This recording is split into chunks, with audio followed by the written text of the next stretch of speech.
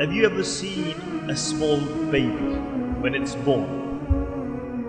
You were all there, or should we say we were all there once upon a time. You see the baby, how much it's in need of assistance. It is totally dependent on other people. And this is how Allah subhanahu wa ta'ala creates a person. Why? Because He wants him to remember his origins. He can't turn by himself. He wets his nappy. He does number 2 in his nappy, and he can't clean himself until his mother comes and takes that nappy off. He wants to drink, he's hungry, and he can't move or drink until his mother feeds him. And then after a while, that same little baby becomes older and older, and then he starts thinking that he's something special. And then he forgets his origins, and he starts to think that he is it. He is the man. Forgetting his origins, and the older that he gets, the more independent that he regards himself. And when he starts going to the gym and pumping some iron, and he starts taking horse growth hormones, so he bloats, then after a while he thinks that he is something really special. And come summer, a day like this, you won't find him here, illa mashallah, he's on the street with his t-shirt on.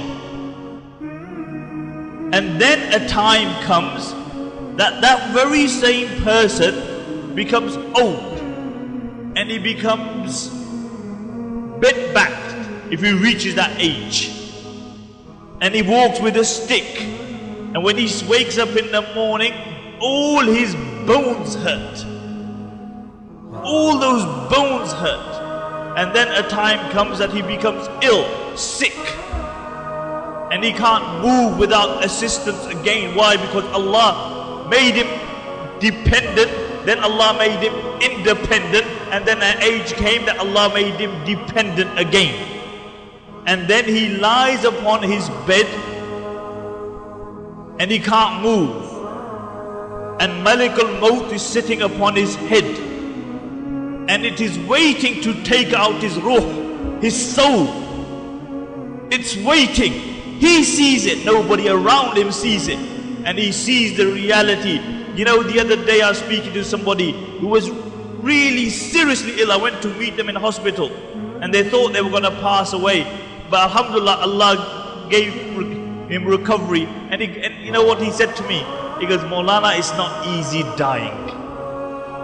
It's not easy to die. But the reality is that everybody here, me, you, and the millions who came before us, came and they left this dunya. If you go into the graveyard, and this is why the Prophet ﷺ said that you should go to the graveyard and you should visit the graveyard, because it reminds you of death.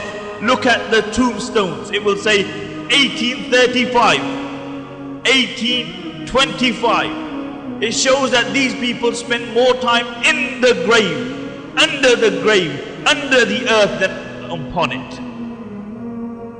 And then a time comes, he's lying in his bed, and he sees Malik al-Maut. And if Allah gives him, if he's been a good person in his life, Allah gives him the tawfiq to recite the kalima. And if not, then he leaves this dunya.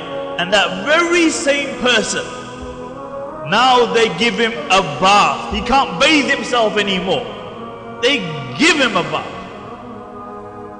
And the water shouldn't be too hot, or nor should it be too cold, because he feels it.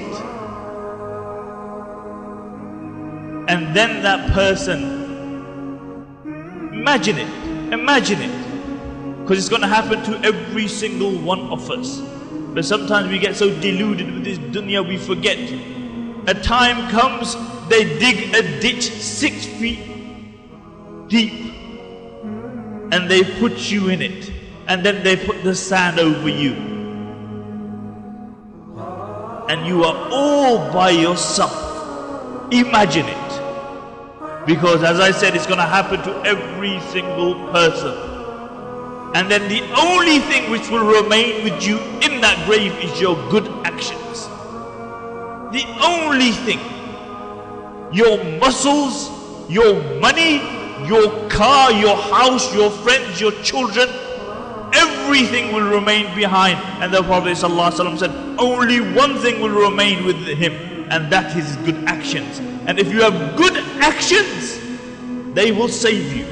And the Prophet ﷺ said that the grave is Rawda min Riyad al-Jannah, is a garden from the gardens of Jannah. When a person is placed in the grave says to that person, out of all the people walking on the face of this earth, you are the most beloved too.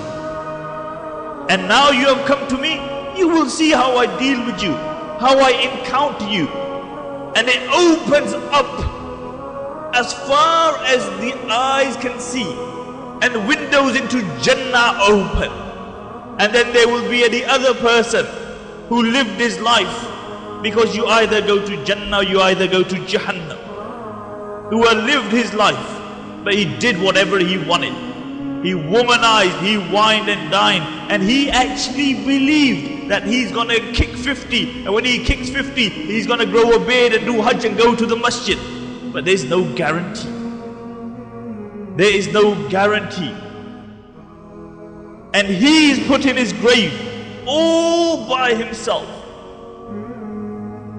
Nobody with him. And the grave will say to him, out of all the people walking on the face of this earth, you were the most despised in my eyes. You were the most despicable in my eyes. And then the Prophet ﷺ said, it will squeeze him. It will squeeze him.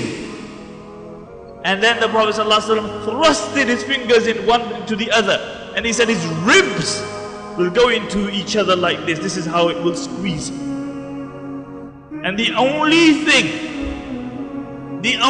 thing which will suffice and safeguard you on that day is your actions. Actions. And the Prophet ﷺ said that a person, when we become independent, and we think we are something special. But the Prophet ﷺ said, when man will be brought in front of Allah subhanahu wa ta'ala, he will be like a buzzard. You know what a buzzard is? Have you ever seen a calf when it's born, and it tries to stand up and it falls down again, and then it stands up and it falls down again? The Prophet ﷺ said, when man will come in front of Allah subhanahu wa ta'ala on the day of judgment to give account for his action, he will be like a buzzard. His legs won't be able to hold him. He will try to stand and he will drop. And then he will stand again and he will drop. And he will stand like a little calf. And he will do this. And he will do it again and again. And really look how often we delude ourselves, believing that we are something special. But on that day, every man will know how special he is. The biggest gangsters, the biggest drug dealers, the biggest macho men, the bouncers will know their reality. Their reality, they will know. Or man, when he will see his actions on the day of judgment, the Prophet ﷺ, his evil action, he will cry.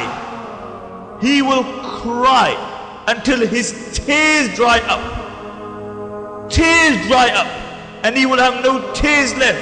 And then the Prophet ﷺ said, he will still cry, but he will cry tears of blood when he will see the reality. And this is why the Prophet ﷺ defined it as what? Yawmul Hasra, a day where man will have remorse.